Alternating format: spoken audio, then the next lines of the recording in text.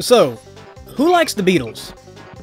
They started out as a boy band, became world-famous masters of their craft, did literally all of the drugs, and continued on to experiment and evolve into one of the most important and influential bands in music history.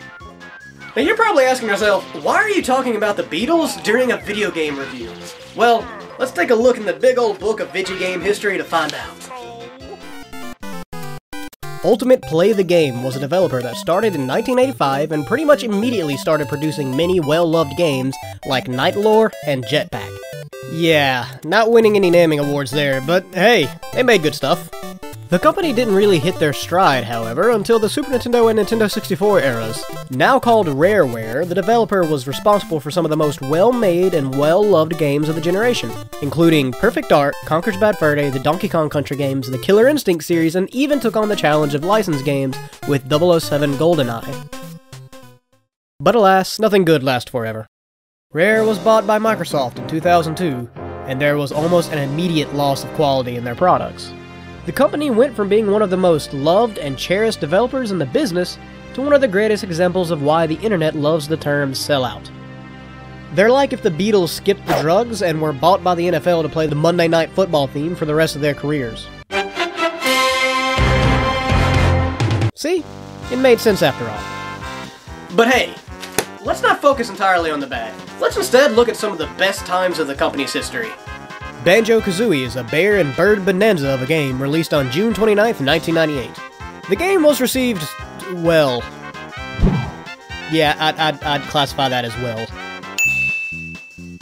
Truly, if you didn't have this ultimate gem of a game, you could never hope to be one of the cool kids. Tech decks, slap bracelets, and Banjo Kazooie, the three major ingredients of being a cool kid in the 90s. Guess who didn't have a copy of Banjo Kazooie? Yeah, I missed out on this game as a kid. In fact, I didn't play it for the first time until pretty recently at the ripe old age of 25. And I am well past the point of being cool.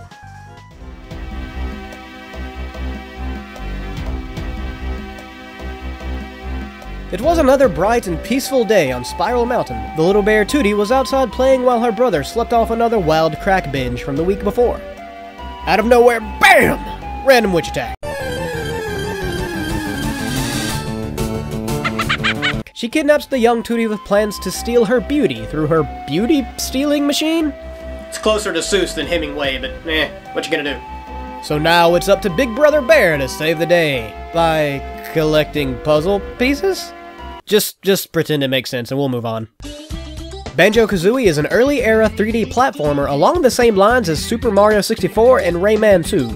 And one of my favorite things about these older 3D games are the intro levels. You see, this was a new territory for developers, and a lot of the time, they honestly just had to rely on trial and error to get things right in terms of platforming. Nothing shows this off more than the intro level.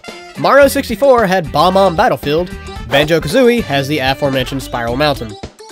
And hey, we've got Bottles the Mole! What does Bottles do? He's a dick. See? It says it right here. He's a dick. Well, if you let him teach you the basic moveset, he's considerably less of a dick. But if you're like me, you say no just to see what happens and he threatens to delete your memory card.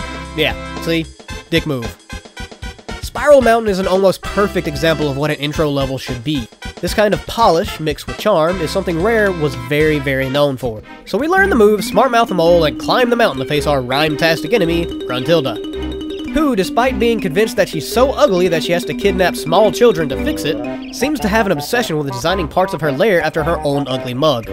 Not long after entering the Witch's Maw, we're faced with our first actual level in the game, Mumbo's Mountain.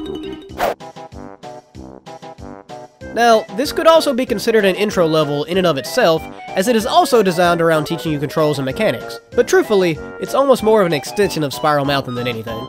Here we learn the main points of the game. You have these puzzle pieces called Jiggies, that you're meant to collect a la stars in Mario 64. 10 per level.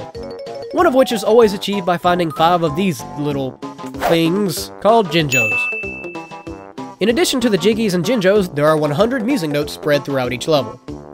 This game is part of an interesting subgenre of platformers from the time that commonly go by the term collectathon, something else that Rare became very, very well known for. Truth be told, there's not a whole lot to talk about here. You walk around each level and discover where the Jiggies are hidden and what tasks you have to complete to earn one.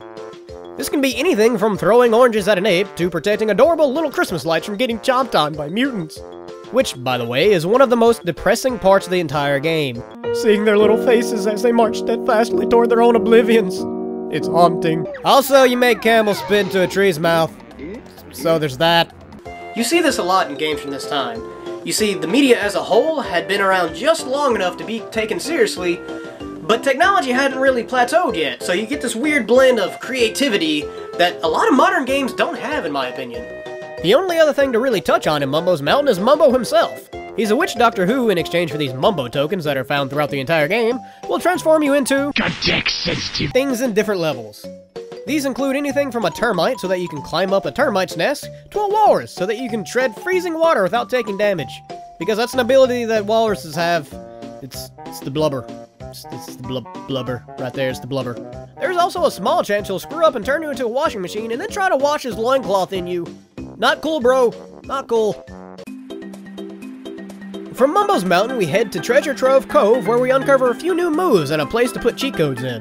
But, feels like this level is hiding something more. Well, whatever. On to the third world, Clanker's Cavern. It was around this time that I started noticing what is, in my opinion, the most obvious flaw this game presents. The hub world, Gruntilda's lair. There were several times, especially in the first half of the game, where I spent almost as much time in the lair trying to find my way around as I did in the actual levels themselves. In fact, I really didn't have a good grasp on the overall layout until the last third of the game. While there are cauldrons that you can use as teleporters spread in pretty easily reached places, it was still pretty frustrating to say the least. Let's be honest though, this was a pretty common problem in games before and after the Nintendo 64. They can't all be Peach's Castle after all. From a living garbage disposal in Clanker's Cavern to a cantankerous coral turtle in Bubblegoop Swamp. Yeah, Ultimate Play the Game obviously stepped their naming game up a little. From there to Freeze Easy Peak, where, oh my god, listen to this magic.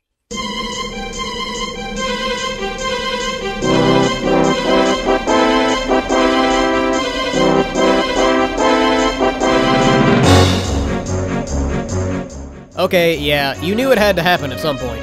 Every time this game is mentioned, something has to be said for the unbelievable music. There are plenty of good examples in the game I could have pulled from, but this is the one that especially stands out to me. That intro alone continues to get my blood pumped even as I'm writing this. Good stuff, Mr. Kirkhope. Good stuff.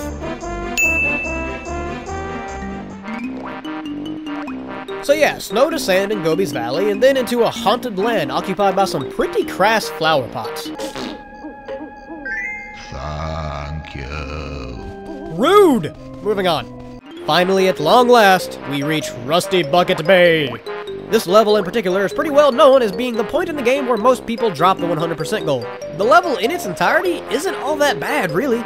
Some annoying parts, for sure, but definitely not worth all the warnings I got before trying it. And then I came across the only part in this game where I really contemplated just skipping it and moving on to the next world. The hull of the ship in particular is a literal rage pot, stewing up something so foul it should not be mentioned. Smell that? That's the smell of broken dreams soaked in the tears of the innocent. Smells a bit like old cheese. Unfortunate food poisoning aside, we eventually stick it out and complete what many had told me to be the worst part of the game. And really, they're right. The rest of the game is certainly harder than most of the previous levels, but Rusty Bucket definitely stands out as a level where the designers just made some plain old bad choices. It's cool, no one is perfect. At most you took like, maybe 3 years off my life. Other games have definitely done worse. The next world, Click Clock Wood, is in stark contrast to Rusty Bucket Bay. This is one they almost put too much thought into. The entire world is based around a gimmick of switching seasons. It's almost like having 4 separate worlds put into one with them affecting each other in certain ways. For instance, you plant a seed and water it in each different season. Watching it grow and eventually die in winter actually gave me an odd existential feeling. Not something I think was done on purpose, but hey, it's cool that it happened. So we've collected every single Gingy, every music note, and we've rescued every Jinjo. How do we cap off this adventure? How do we go face our ultimate enemy? Glad you asked. Why, through a board game, of course. Did I mention that this game can get kind of weird? Yeah, I know a lot of people didn't see this one coming when they first played the game. But hey, it's actually a pretty neat idea. You move forward one space at a time and face different challenges. This can be anything from a simple question about the game, to a time challenge, to randomized questions about Gruntilda herself. The answers to which can be found with her sister Brentilda, who has been hiding all throughout Gruntilda's lair. Hope you had a pencil and paper because you are most definitely going to need those answers. This part is actually pretty dang difficult. It doesn't help that there are these insta-death squares where if you fail the question, you instantly get killed and have to start all over. Combine that with the ability to earn skip cards, and you actually have a surprising level of depth and strategy for what seems to just be a random in-game gimmick. It's tough, no doubt, but definitely something that was unique at the time and really still is even 15 years later. So, you've beaten Gruntilda at her own game and rescued your sister. That's it, right? Game over. No, there's more. Gruntilda made you sit through a rather adorable credit scene so that she could escape. So now you must bring the fight to her once more. There are plenty of little bonuses here for you to get depending on how many notes you've collected, but the most important and useful is easily the honeycomb painting that effectively doubles your health bar. And hey, it's only 4 jiggies! It's a steal, not a deal. It's a steal, not a deal. And now, for real this time, the final battle. Not gonna lie, I died on this one a lot. And for the most part, they were pretty legitimate deaths. There was once or twice where I'd say it wasn't really my fault, but with the help of our Jinjo friends and absolutely no cheats, we finally take down the evil witch once and for all. And I do mean once and for all. Look at her. She got crushed. She's dead. We literally murdered her. Cold blood.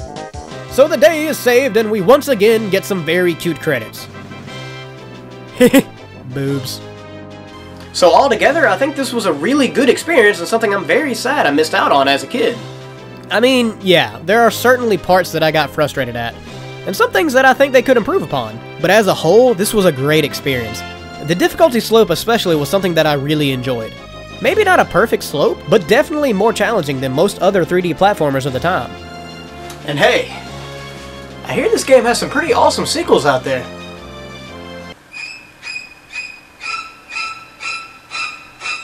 What the hell was that? Hey guys, I just want to take a second here at the end of the video to thank you so much for watching. I really do appreciate it. This was my first review video, and I really want to know what you guys think about it. So please leave a comment, tell me if you thought it was good, if you thought it was bad, you know, whichever. And if you want to see more, please subscribe. I also have a Twitter and a Twambler and whatever other social media things off to the side there, so you can click them. You can just go right on there and click it. Click, click, click. Clickety, click, clack, clickety, click, click. Alright, see you guys later.